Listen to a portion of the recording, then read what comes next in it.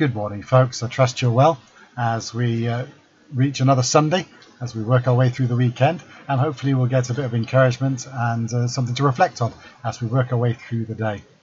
We've been working our way through the New Testament. We've reached the book of Revelations, the last book of the Bible and the last book of the New Testament, and we're looking at chapter 5 today, which is a nice short chapter, and I hope my comments will be fairly short as well, because very often people have other places they want to go to with regards to worship through the day, live streams and such like, and I certainly wouldn't like to overburden people with too much to consider. But we're looking at Revelation chapter 5, and we're going to read that chapter hopefully together, and we'll see what we might make of it as we have another glimpse of a vision of John into heaven itself and the throne of God. From the beginning then of Revelation chapter 5. Then I saw in the right hand of him who was seated on the throne a scroll written, and on the back sealed with 7 seals.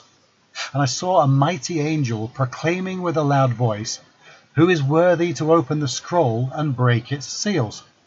And no one in heaven or on earth or under the earth was able to open the scroll or to look into it. And I began to weep loudly, because no one was found worthy to open the scroll or to look into it. And one of the elders said to me, "Weep no more. Behold, the Lion of the tribe of Judah, the Root of David, has conquered, so that he can open the scroll and its 7 seals." And between the throne and the 4 living creatures, and among the elders, I saw a lamb standing, as though it had been slain, with 7 horns and with 7 eyes, which are the 7 spirits of God sent out into all the earth. And he went and took the scroll from the right hand of him who was seated on the throne. And when he had taken the scroll, the 4 living creatures and the 24 elders fell down before the Lamb, each holding a harp and golden bowls full of incense, which are the prayers of the saints. And they sang a new song, saying, "Worthy are you to take the scroll and to open its seals. For you were slain, and by your blood you ransomed people for God from every tribe and language and people and nation. And you have made them a kingdom and priests to our God, and they shall reign on the earth." And I looked, and I heard around the throne and the living creatures and the elders the voice of many angels, numbering myriads of myriads and thousands of thousands, saying with a loud voice, "Worthy is the Lamb who was slain to receive power and wealth and wisdom and might and honour and glory and blessing."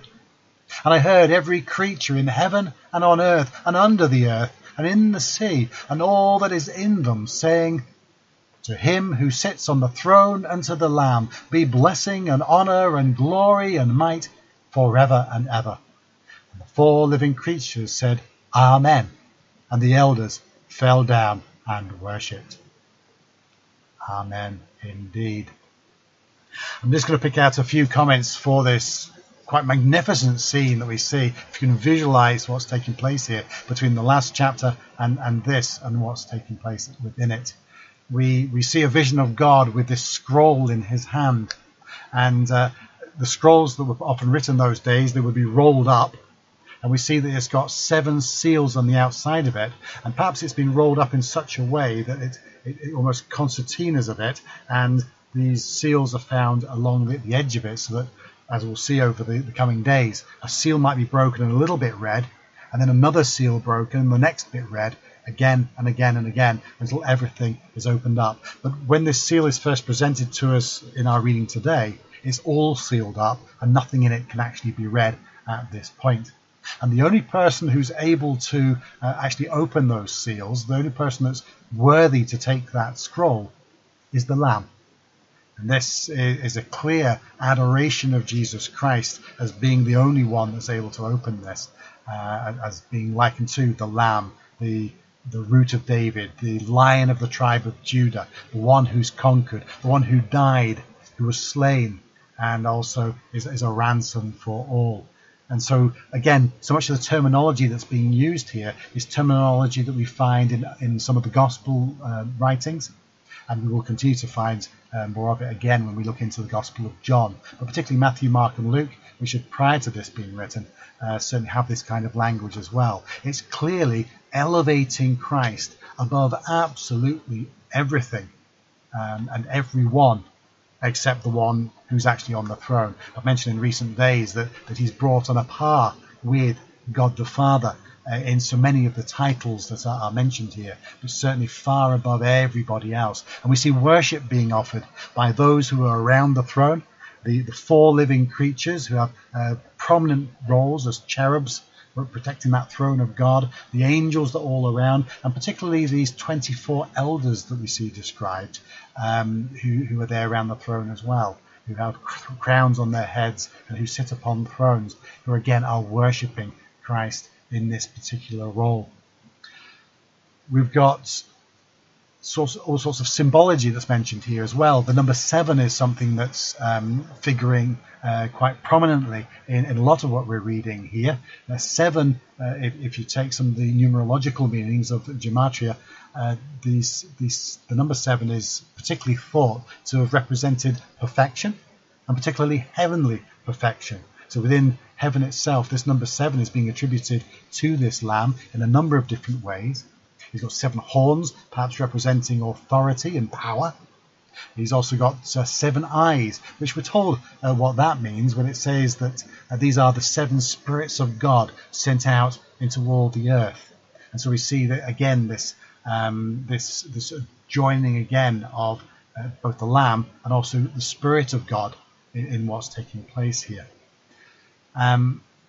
We have harps mentioned for the singing that's about to take place. We have bowls full of incense, which are the prayers of the saints. And certainly incense was used in worship in Jewish circles at times of prayer. And often, particularly in Revelation, incense is referred to as being the prayers of God's people. But as the incense arose, the prayers of God's people would arise as well. And they would be sweet smelling and they would be palatable to God. The idea of using incense was to accompany the prayers that God might find them pleasing. And so we see that same kind of symbology used there, figuratively, of the prayers of all people, the expectation of all people, the hopes of all people, in what they hope of God. And the Lamb is right in the midst of all these prayers. And perhaps we're put in mind of the thoughts in the New Testament of Christ being an intercessor, the intercessor of prayer, and takes our prayers and hands them or lays them before God. Is on our side when it comes to presenting these prayers in a good light. All this worship is taking place. These different individuals and creations are shouting Amen. They're singing together, and they're singing about the praise and the glory of the one on the throne and the Lamb who's in the midst of the throne at this particular time. Really quite powerful language that we're finding being used here. And what will be really interesting now, of course, the anticipation and the scene has been set for the opening of the scrolls. John wept because he thought nobody was going to be able to open them. But when the Lamb steps forward and is able to take this scroll, now the anticipation is there, the scene is set to see just what might be written on them. And I hope your interest piqued as well, as over the next few days we start to look at what's contained within these scrolls, because there's some dramatic scenes that are to be unfolded here as well. With those thoughts, I'll leave those thoughts. We'll have a wee word of prayer and get on with our day. And I want to encourage you to worship wherever you might, because there are all sorts of offerings available today, this Sunday. On this particular channel will be have both a worship service and also a sermon that includes some comments on Revelation 3 that we looked at just a couple of days ago. So I hope that if you do tune into that you'll enjoy some of those further comments of what we might think about there as well, and some of the challenging messages that we find within the book of Revelation. But let's have a wee word of prayer to set ourselves up for the day at the start of the day, or whenever it is that you're perhaps watching this, and whenever you're watching this and wherever. And maybe as we work our way through the day, we'll be blessed by something that's brought back to mind, but also blessed by God himself as we approach his throne of grace in prayer even now. Let's pray.